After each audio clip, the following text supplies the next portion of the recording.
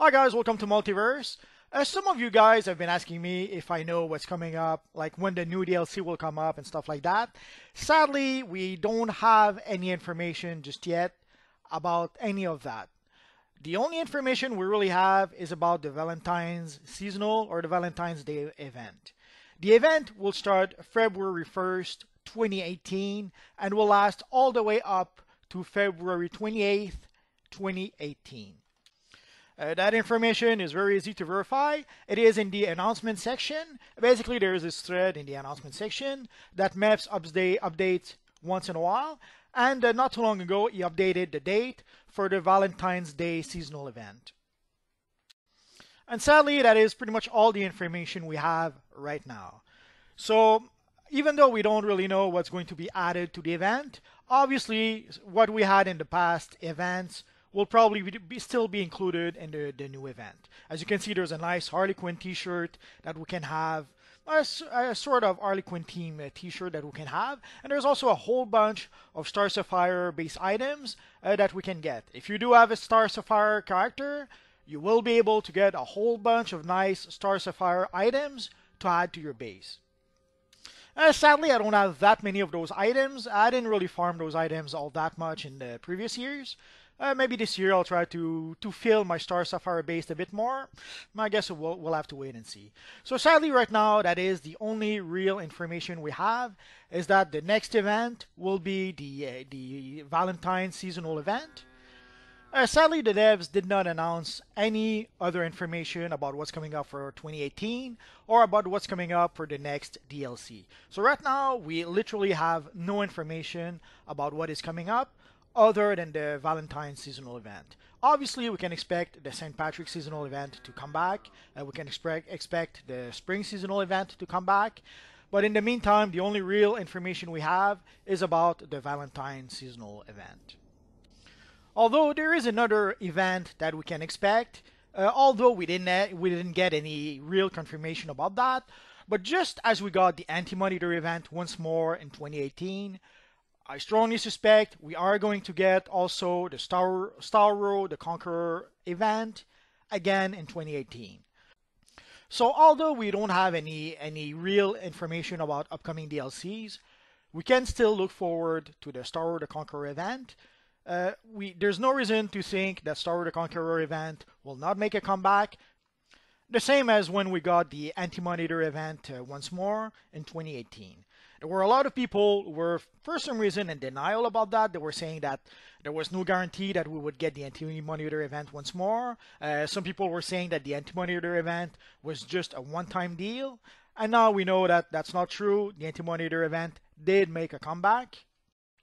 So there's no reason not to think that the Starro the Conqueror event will also come back. So that is one of the events that we can actually look forward to. But again, take that with a grain of salt. We have no real information about that just yet. So again, the only real information we have right now is concerning the Valentine seasonal event. Again, we know it's going to start February 1st, 2018, all the way up to February 28th, 2018. So we will have the event for roughly 1 month. So it will give you 1 month to gather marks and be able to purchase whatever Valentine seasonal, either base items or styles that you're going to want for your characters. So as soon as we know more about the Valentine seasonal event, I will probably make a follow-up video to let you guys know what's coming up for the event. And also, I suspect that before long, probably this week, we should have some sort of announcement about what the devs plan for 2018. They've been silent so far. We don't really know why. I guess they're just not ready to unveil their plans just yet. So I suspect this week we should have some sort of announcement. Again, I guess we'll have to wait and see until that actually happens. And I guess the other thing that we already know that's coming up is the end of the PS3 for DC Universe Online. Just in case you guys don't know, PS3 will no longer be supported after January 31st, 2018. So you still have roughly a week and a half in order to keep on playing this Universe Online on PS3. And after January 31st, 2018, this Universe Online will no longer be supported on PS3. So again, if you're playing on PS3, You still have a week and a half, roughly, to play DC Universe Online on your PS3. And sadly, after that, DC Universe Online will no longer be supported on PS3, and you will no longer be able to play DC Universe Online on PS3 after January 31st, 2018. Don't worry, you're not losing your characters, you're not losing your account, nothing is getting deleted. The only thing is that you're not going to be able to play with your characters on PS3 anymore, but as soon as you do upgrade to PS4, you will have access to your account with your PS4, and all your PS3 characters will be available to you on PS4. So basically, all your account, all your characters will be waiting for you, and once you are ready to upgrade to PS4, once you finally manage to upgrade to PS4, your PS3 characters will be available to you, and you're going to be able to keep on playing your PS3 characters on your PS4. So that's going to be pretty much it for now, guys. So basically, the only real information again we have is that the Valentine seasonal start February 1st, and that after January 31st, 2018, you are no longer going to be able to play this Universe Online on the PS3.